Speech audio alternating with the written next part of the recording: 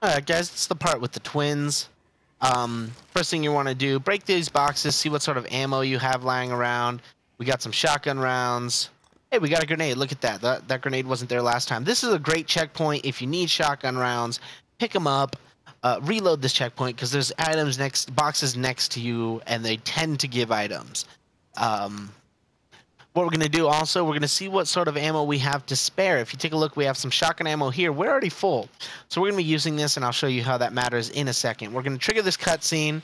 We got the first twin here who's going to knock off this guy's head, which is great because I think that guy would be an asshole. But what you want to pay attention to is he doesn't have his club yet, and that's what we're going to take advantage of. As soon as you get control, run past him as he's picking up his club. And then what you're going to want to do is just keep running to this this weird statue thing. Get inside. Hey, look, an electric bolt. They can't hit you in here. They really can't. You can even see the animation as if they were about to hit you, but they can't hit you in here. Now, this takes forever, mind you. This will take forever. But essentially, Joseph can kill them by himself. And, it's very, very useful for conserving ammo. We have, like I said, we have 4 shotgun rounds to spare. I really like the fact that we have a grenade. Now, what can happen is a lot of times Joseph will, like, I don't want to say glitch out, but he'll be like, oh, I can't handle them by myself, and he'll stop shooting. Basically, you have to just... There we go. Give a little peek until Joseph moves. That was a good one, actually. A lot of times you need to actually... have them see you. Looks like there's some sniper ammo over there as well. I'm not going to get it during the fight, but see how he's shooting them? That's what you're hoping for. Now, careful of this guy because he can throw his club at you. So if you're peeking out and he throws his club at you, that's no good because it can hit you, and it is still a one-hit kill, even if it just barely touches you. Now, when I need to, I'm going to use, or when I can, I'm going to use some of the shotgun ammo as well.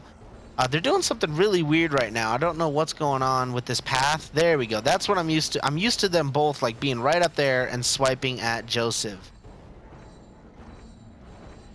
What I'm going to do, I'm just going to get their attention a little bit, and I'm going to hide again. Now, I have, like I said, I have 4 shotgun shells to spare. I believe I also have an explosive bolt to spare, but I'm not going to do that right now because I can't guarantee it. So the only thing I'm going to be using is 4 shotgun rounds. You can hear Joseph firing in the background, and it works out great. And that's all you really need to do. Just hang out in here. It will take a while, but this is AKUMU mode. It ain't for babies. It ain't for the impatient either. See how he threw his thing at me? We definitely want to stay away from that. You don't want to use that electric bolt. Like I said, those are rare. We want to get through the game without building them because they do cost 4. Alright, Joseph's not shooting at him, so I'm going to try and get... There we go. Try and get their attention a tad. Just kind of tell, like, Joseph, like, see how he puts his gun down. Come on, Joseph. Alright, they're heading to me, so I want to, definitely want to be careful.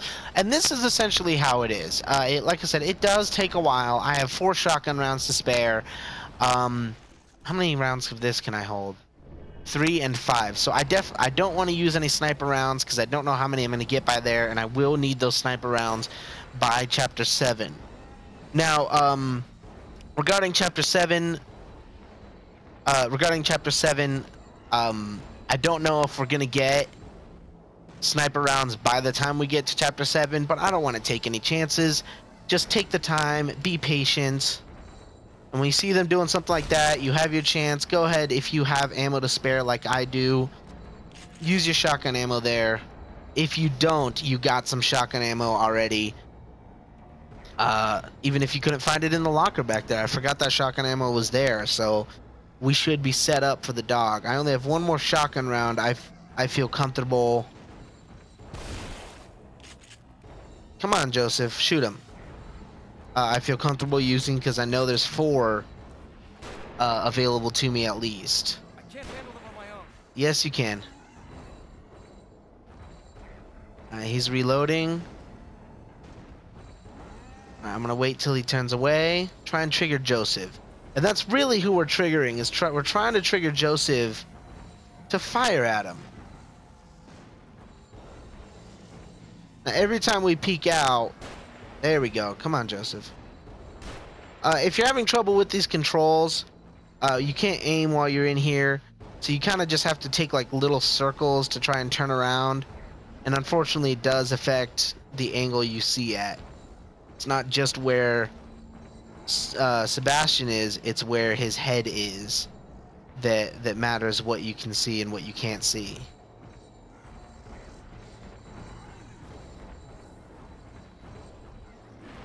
So I'm gonna stop the video here, and I'll fade into when we are done with these guys. Come on, Joseph. He's got like very little health yet left comparatively.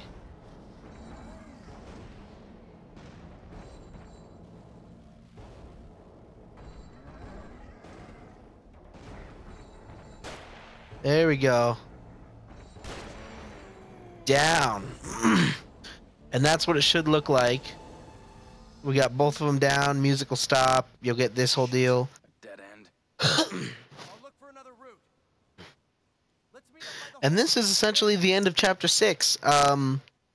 This way. Let's go around picking up some ammo. Let's see here. I definitely could have used 3 more shots of this. Could have, keyword. I didn't because I wasn't sure how much was in there. So, now that you know there's 5 in there, bring yourself down to 5 ammo. But this is a very good area because you can pass the complete area without using any ammo, and because it gives you a fair amount of ammo. By the way, come over this way, and you'll get some gel there.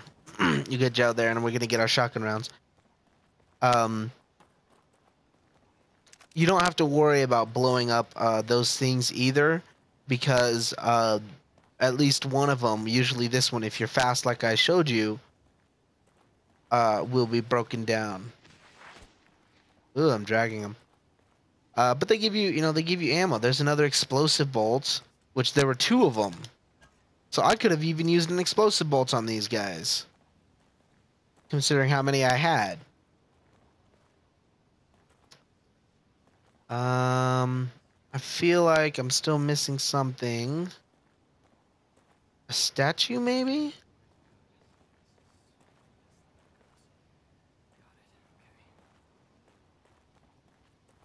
The box over here with pistol ammo, so I could have used some more pistol ammo as well. But you can do that whole part. Without worrying about getting hit, really, as long as you're patient. It did take a while. I want to say it took about 20 minutes. But we're going to end this chapter, and we're going to move on to the next chapter. I hate wasting ammo. I hate leaving it, because I can't exactly come back for it, Anywho. Let's get this going. We're going to pick this up, just for S&G. There was something about a horse in that house back there. Let's see what I wrote. Something about a horse. Break off his leg? I guess we go down. That seems weird that it would tell you to break off his leg.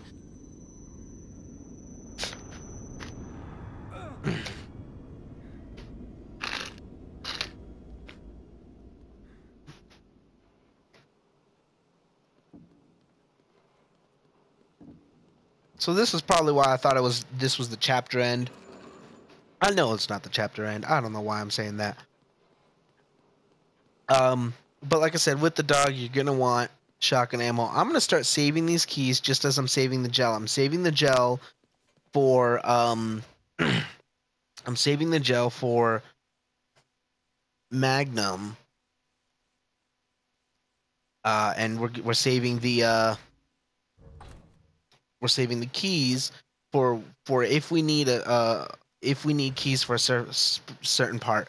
Now, as you see, I go back a bunch of chapters here. I really shouldn't even do that. I should I'm gonna start actually having multiple saves per chapter, just in case I get to a part, that I can't, and I'll create a different video for that. So I'll see you in the next one.